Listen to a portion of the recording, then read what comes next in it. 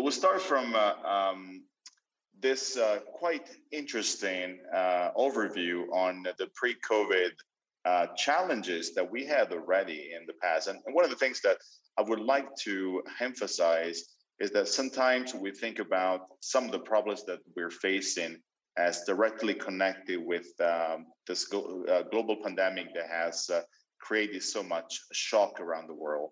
But many of the trends were existing already before. They were simply not accelerated and amplified as much as before. But I think COVID has been, as I will call it several times in this conversation, most likely an echo chamber that has amplified this, but it hasn't necessarily created none of the problems that at least you see here. So from the increasing pressure on the equality that is today becoming more and more of a conversation. So the ways of exclusion that we have had in the world, they are a story that started at least 40 years ago. And it has a combination of public policy that never meant too bad, but eventually ended up supporting increasing widening of the gap. It goes into the fact that those who have access are a small minority in comparison to those who actually do not have access. And that can be applied to so many different things. It goes in the conversation related to the change of global power around the world. I guess you start realizing in Australia, as much as realizing in the United States, that the world is changing towards a different order. We don't necessarily know whether the order is encapsulated by the concept of China. We don't know whether it's about, so like a duopoly between the US and China. We don't know whether new players will eventually rise or whether we're completely wrong. And we haven't been seeing the real underpinnings. But we do feel that somehow the global institutions are becoming sometimes weaker. And look at how regionalized you currently are and how regionalized some parts of the world have become. You know, this is reflecting in not only in terms of geopolitics, but reflected in terms of trade, in terms of mobility. So there's been definitely a trend that was starting already before, has simply gone to the extreme in the last few months. We do have a climate that is basically asking for severe adaptation and restoration.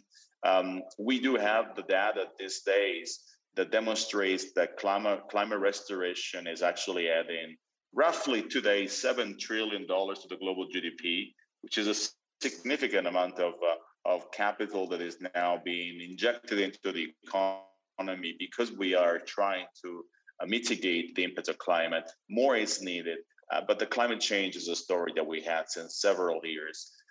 Back in my last Davos in Switzerland, 2020, while I was talking with Yuval Harari, quite renowned author Homo sapiens, he was sharing with me that when he first talked about climate change back in the days, the conversation could have been addressed with a relatively small price by every single nation in transforming our production into a bit more green production. Today, the conversation is difficult to achieve with just a small part of our GDP. The conversation in many parts of the world is still polarized. So we have to imagine this was simply a matter of time that the problem became even more visible. But today we'll talk about technology a lot. You are stakeholders of technology solutions. You think of technology not only as a means to an end, but much more than that. So technology has definitely accelerated massive progress, equally created massive disruptions. To these days, my biggest concerns is the small, medium enterprises around the world that feel the digital gap, where they don't necessarily know whether digitally transforming is possible, whether the transformation altogether is a buzzword, whether it actually really can be done.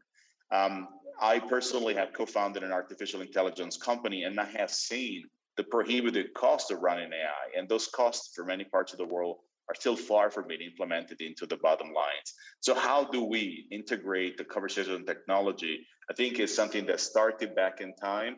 COVID gave a spotlight that we definitely are utilizing today, but the conundrum is still there. The global economy before COVID was moving into some form of really slow, apathetic, sometimes anemic growth.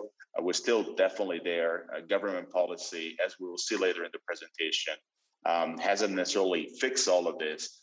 So where we'll go from there. And adding to the last two conversations as we're setting the context together, working age population in wealthy country are becoming older.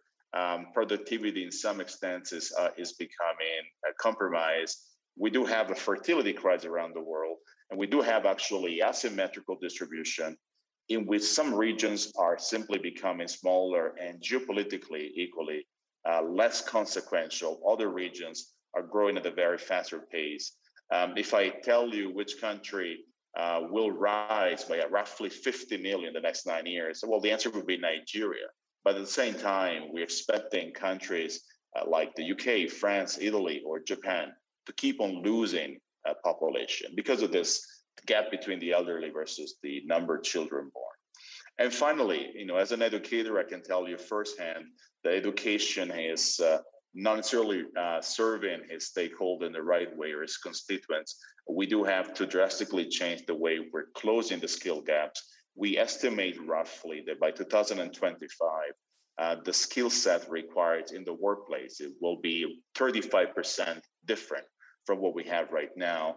And if we expand in the conversation a bit more into the future, by integrating the idea of how technology will equally change the nature of jobs, we expected by 2035, roughly 65% of jobs that currently do not exist. So we are, ladies and gentlemen, right in the wake of one of the biggest transformations that started already before, was mainly accelerated throughout the last few months, and is mainly moving into its next phase of development.